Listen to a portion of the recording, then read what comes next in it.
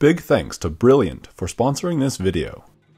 A few weeks ago, a big truck pulled up next to my house and unloaded a large wooden crate. Inside that crate was none other than a brand new Stepcraft M1000 CNC router. Wowee. I'm super excited about this because now I can cut almost anything I want out of aluminum, wood, carbon fiber, foam, and more.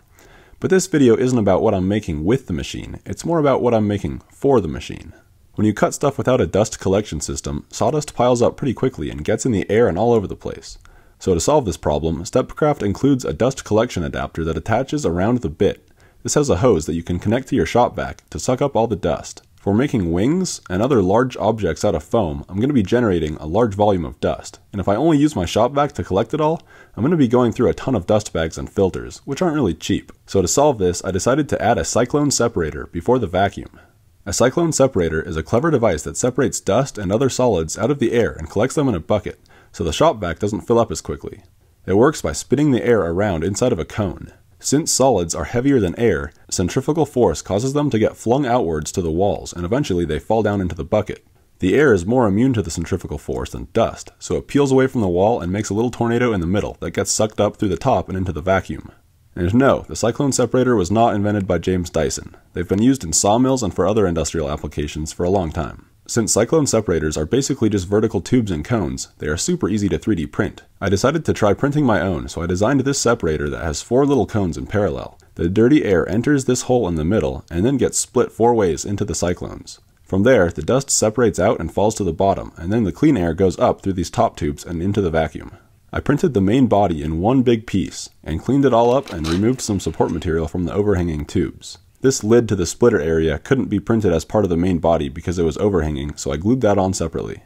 Next I installed the roofs on all the cones, and I wanted to be able to see the inside, so I cut one of them out of clear acrylic on the M1000.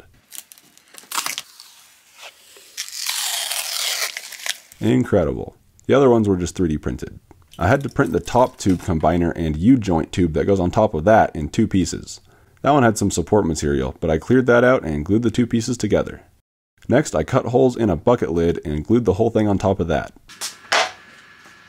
Then I connected the shop vac, and this is what happened. Ah, that's terrible. My ear holes were bleeding. I think my 5 horsepower shop vac is a bit too powerful for the small diameter corrugated plastic tube that comes with the Stepcraft. The high velocity airflow inside causes a resonance that's just god awful, so I had to figure something else out. I tried some slightly larger diameter hose I had, but that also resonated. Then I attached some rigid tube sections on that, hoping it would kill the resonance, but they only worked a little bit. It was even making noise with a little DC brushed motor from a handheld vacuum that I took apart. I was actually able to kill the resonance by putting some webbing up the tube, but that also reduced airflow quite a bit. I eventually ended up getting this larger diameter clear collapsible tube that did not make any noise. So then I was able to start cutting some foam wings and test out the new separator. At first, it seemed like it worked really well. Eventually, a cool spiral shape developed in the cone where you could see where the air was flowing. And quite a bit of dust was being collected, so that's great. At that point, I was pretty stoked about designing different types of separators, since they were so easy to print, so I decided to make a couple more to have a competition to see which design was best. The next one I made was just a single cone. I also cut its roof out of acrylic to see the inside. Then I cut a hole in the bucket lid, glued a plate to the bottom, and screwed the separator on top. Next I glued the top on and installed some hose adapters, and then it was ready to test. I designed in these little airfoil wings with the idea that they would help form the Cyclone, but ended up removing them later. Anyhow, this design also seemed to work pretty well. Although, I think ideally the wall should be a little steeper because some of the bigger, heavier things that got sucked up would just orbit around and not fall down into the bucket until the vacuum was shut off. Here you can see my little airfoils were just being a nuisance, so I chopped them off and sanded the nubs down smooth. After that, it seemed to work about the same, but at least nothing was getting stuck. In order to see if any dust was getting past the separator, I made this little filter that uses a square of toilet paper to catch dust, and I installed it between the separator and the vacuum, as it was cutting foam. After a minute or so, there was nothing on the toilet paper, so that's a great sign. I started printing a larger filter that used a paper towel square instead of toilet paper, for more thorough testing. Anyways, it was then time for our 3rd separator, and for this I decided to try a diffuser instead of a cyclone. The idea here is that any fluid or gas that's moving quickly can support more particulate matter in the flow than when it's moving slowly. This is the reason why river deltas get formed. All the sediment gets picked up by the fast-moving narrow river, and then it gets deposited onto the bottom once the river fans out and slows down. Same idea here. The air would flow into the box and encounter a lot of obstacles and drag. As it slowed down, the dust particles would drop out into the bucket. Air would also be able to flow down and around the obstacles, but it would still slow down and hopefully drop its particles. I printed this and assembled it all together, also with a window to see the inside. I then also assembled the big paper towel filter. So now it was time for the big competition. To be able to more easily see the dust in the paper towel filter, I used this green dyed cornstarch left over from one of those color festivals I went to like 10 years ago. I then powered up the Stratus LED's 200 watt module and the FreeFly Wave high-speed camera, connected up all the tubing, and started testing. The diffuser was up first. As you can see by looking into the bucket, it clearly worked at least a little bit. However, when we look at the high-speed camera footage, it's clear a lot of the dust was getting sucked out the exhaust and into the vacuum. Upon inspecting the paper towel, it was clear that it did not work very well. The green was kind of hard to see in the high-speed video, so I prepared to test with some sawdust that would be more visible.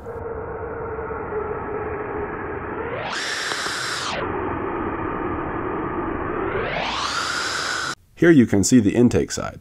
It looks like the larger particles fall down while the finer dust flows around the corner. On the output side, it looked like some dust was coming up from the bottom, and some was also coming straight through the diffuser.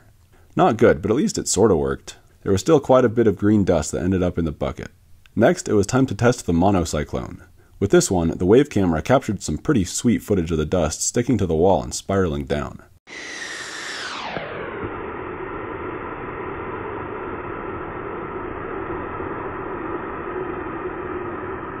There was only the slightest hint of green on the paper towel, so this one is clearly pretty dang effective. Wow.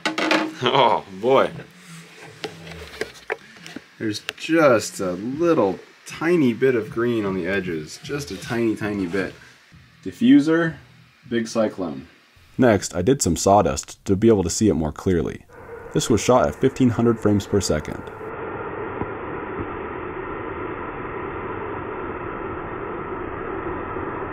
This next clip shows the intake at 2200 frames per second.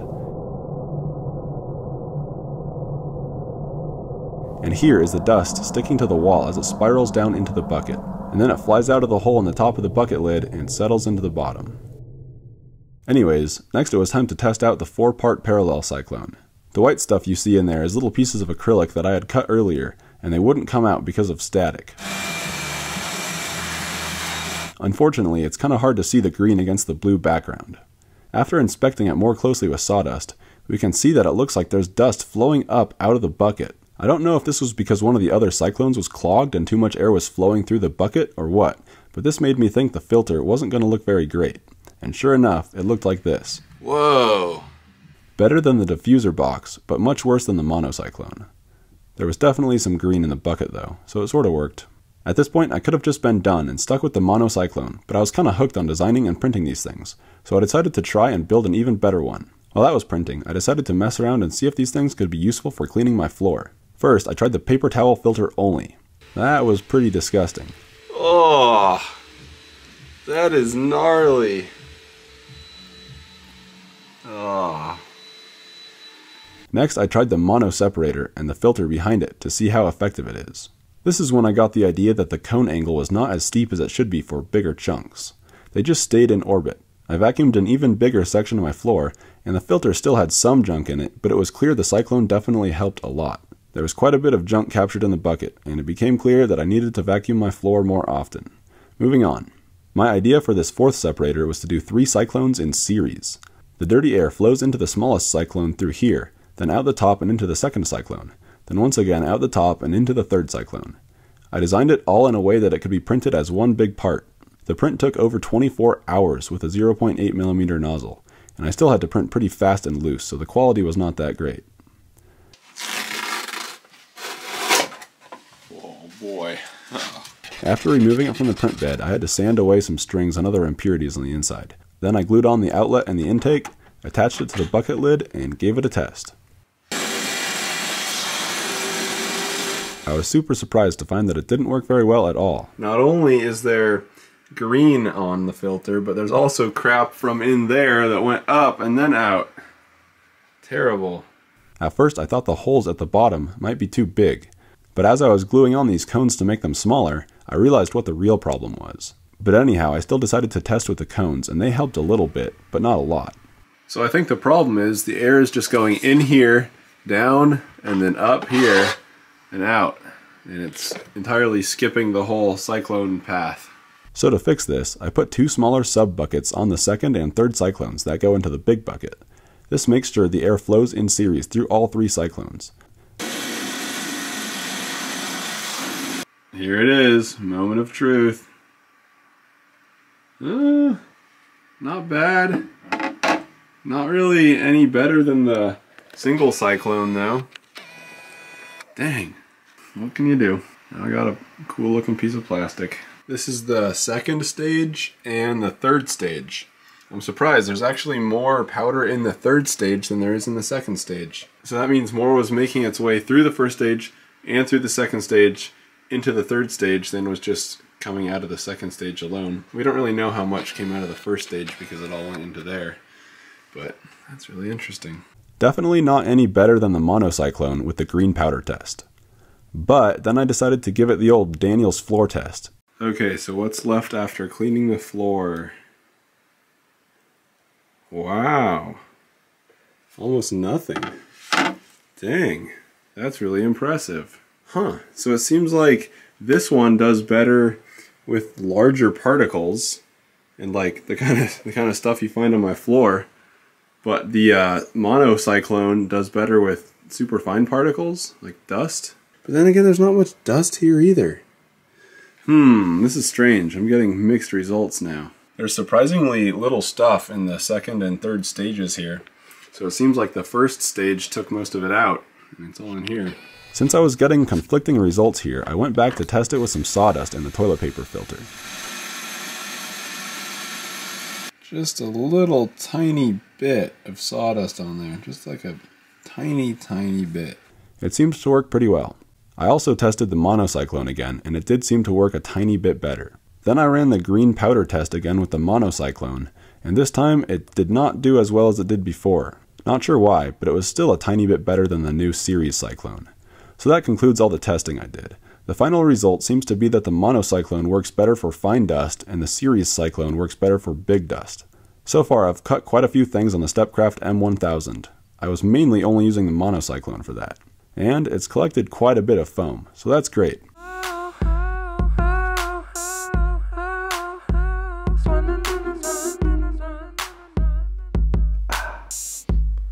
A mighty cyclone. It collect the dust with the cyclone. Makes me wanna CNC all night long. Going hard when I turn the shop back on. And it moves that dust like a cyclone, just like a cyclone. I have some ideas for potentially improving the Cyclone separator that I'd like to try out in the future.